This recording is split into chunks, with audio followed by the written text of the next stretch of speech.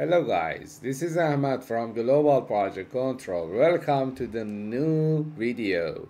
In this video, we want to talk about how you can inherit holiday from other calendar and add it to your current calendar.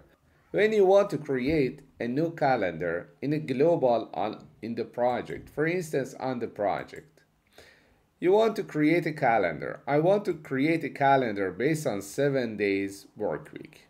But here is the sample new calendar. Now, I want to connect this for holidays with other calendar. I don't want to go to the modify and set up the holidays over here. It is like headache. So you can connect this calendar to inherit holidays and exception from other calendar.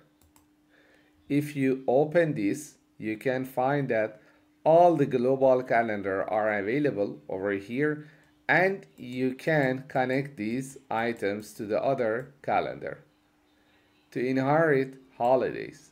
For instance, if I want to use this calendar 5 days holidays, then as you see, these are the holidays for my global calendar. I don't need to set up the holidays for this calendar too.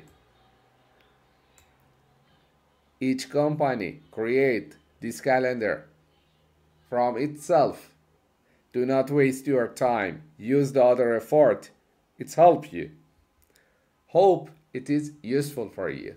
See you on the other lesson. Thank you for watching Global Project Control. I hope this lesson is useful for you.